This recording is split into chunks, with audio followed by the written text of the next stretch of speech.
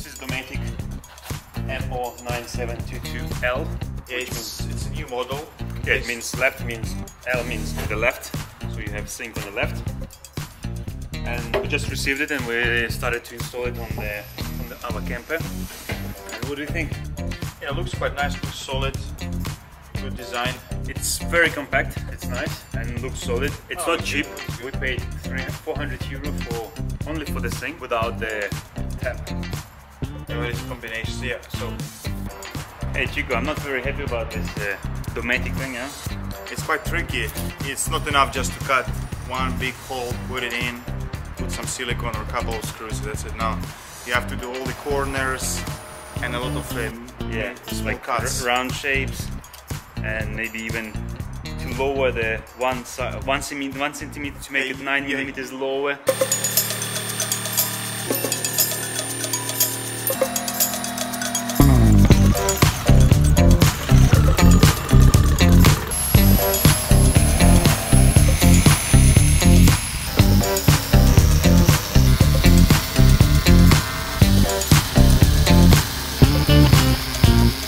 I was thinking that it's gonna be put, screw in, and I'm done. How was your experience draining the pole wax? I might tell you it's not very clear, huh? Dometic, if you're watching this video, and probably you should be watching it, make it more clear, the manual to how to cut the hole. From your book, it's a bit annoying, huh? Hey, it's quite, so we had to just pretty much do it on our own, just to... Yeah, we measured how wide take the measurement, yeah. And Dometic, oh. Whoa. And you can see it's like it's 2 layers, so you have to drill one hole all the way, and around you need to make the border like 1 centimeter deep, so you can fit it nicely. But I like how it looks, huh? When you put it on, it's black and shiny. So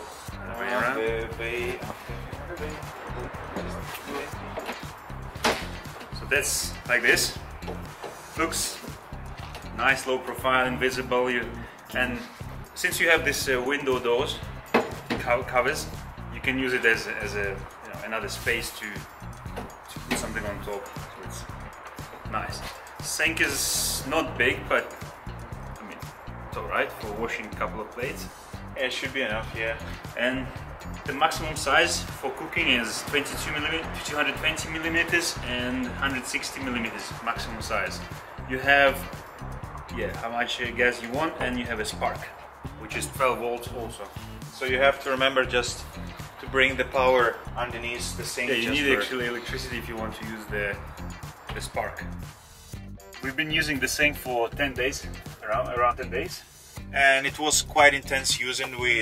It's like pretty much breakfast, lunch and dinner. Yeah, all the time cooking inside. A lot of coffees here. Yeah. It's very good. I like the spark that you can lit on and quite easily. And I was worried about the cleaning. But we discovered that it's quite easy to remove it and wipe it around, so you can maintain it nice and clean. And as you can see, this rubber covers, yeah, they come out quite easily. So I don't know what the solution can be. Maybe don't wipe too hard. Yeah, probably. But I didn't touch it even, you see. Yeah, let's put it back, and you see it's nice and clean. And the sink is coming with the top. And we didn't use it yet, but yes. And the top, I feel it's overpriced for the quality. It's really, it was quite disappointing, because compared to the sink, it's much lower quality, cheap plastic. It's really like, it's just shiny plastic, that's it. And what I like is it's very low profile, it doesn't take space at all under. So you have a lot of clearance under. And the maximum pressure for the sink, or for the top, is 1.5 bar. So be aware when you're buying the pump, yes. The water pump, just don't overload the tap. Here you have some shelf, kind of shelf, for your sponge or for anything, and it's pretty useful. So if we bought it on Amazon, how many stars would you give to the? Yeah, probably 5 out of 5. Yeah, it's really great product. So, and for the top, 3, 4, 3, maybe 3, 3.5. 3. I mean, Always too much. let's see how it's handled our use, you know. Yeah.